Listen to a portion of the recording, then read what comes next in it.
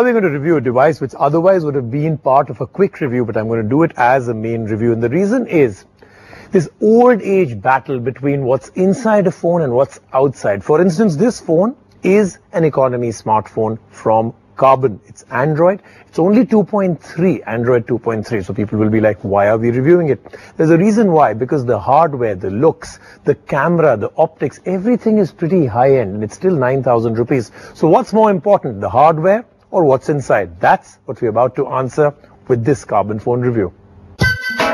The competition is getting fierce each passing day in the sub 10,000 rupee category. The new entrant to take on the challenge is the latest Android Karbonn A9, the budget phone that doesn't shout loud about its good looks. A great finish with a glossy high-tech back and embedded grooves on the side that runs all through the phone. The device feels solid in the hand but is slightly heavy. The 3.8-inch touchscreen is very responsive and the interface is neat.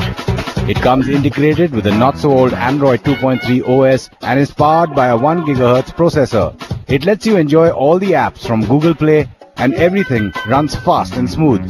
Very impressive for an affordable device. There's a 5-megapixel camera at the back and it doesn't disappoint you as it comes with the front VGA camera too. The dual SIM device, yes, this one is one more Android dual SIM, is all charged with 1600 mAh of battery and comes with Bluetooth and Wi-Fi for connectivity.